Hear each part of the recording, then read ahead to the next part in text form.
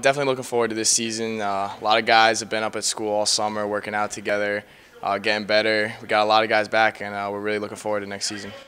Last year, you got a concussion, you got mono, didn't have the full season. How you feeling now? And just talk about how frustrating that was. Yeah, it was definitely frustrating. Still don't have a full season under my belt, but finally healthy now. And like I said, really looking forward to this season. We should be good this year. What have you learned over the last 2 years about yourself as a player and as a person going through that, having to persevere through those two tough seasons? Yeah, face some adversity, but you just got to keep your head up, bounce back, have trust in the guys behind you, and know that you are going to get back to that point one day. So just keep working hard and do everything in your power to prevent that from happening again. You and I have talked about it. Obviously, with the offense of Colgate, perfect for your style. Just talk about how comfortable you are with the offense now. Definitely my third year now, like relearning the offense in a sense. So I'm very comfortable with the offense now. Very comfortable with all my calls, all the coverages I'm going to be seeing, and with some experience in the backfield, we should have a lot of knowledge back there every snap.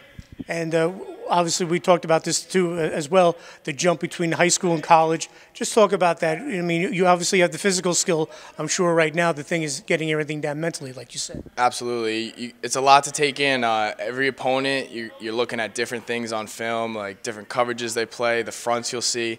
So it's being very meticulous and looking at every little aspect to give your team the edge to get the win. And just talk about the schedule. You guys always play a tough schedule. You'll play a non-league game against a top program. Who are you guys going to be playing this year? We open up with Navy in Annapolis, which is going to be awesome. And then right after that, we're playing New Hampshire at home. So it's a very tough start to the schedule, but it'll be good for us as a team. And looking forward to it. Yeah, how big is that for the program to go out and play a Navy, who last year gave Ohio State all they wanted, and then you play New Hampshire, you might see your old buddy Mike Berezi up there. So just talk about it. How big is it for you guys to see that type of competition before you head into league play? It's huge. I mean, not only does it help us as a program, like seeing that type of speed and size, but also just getting out there, playing some bigger teams, getting the Patriot League some rep. It's good. It's all good. And just talk about, over the last, obviously Sparta won back-to-back state titles. Your senior year, you guys lost in a heartbreaker.